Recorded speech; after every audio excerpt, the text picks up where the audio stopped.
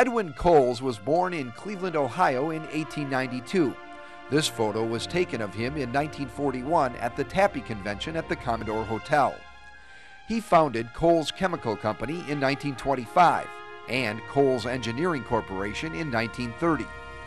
In his varied career, he was an inventor of laundry processes and equipment and of laundry chemicals. He also assisted in architectural design of marine vessels. Of great importance to the paper industry, he was the inventor of a method of pressure screening and of pulping or defibering paper fibers.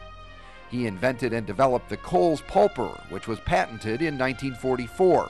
It later became known as the Hydrapulper, as shown in this 1964 rendering. Edwin applied the basic principles of the Hydrapulper patent to invent a line of mixing and dissolving equipment for the general chemical industries. Mr. Cowles received 40 patents on his inventions, which have greatly improved the quality and uniformity of fibers and the efficiency of the paper machines using this fiber. He died in New York City in 1968 and is buried in Cleveland.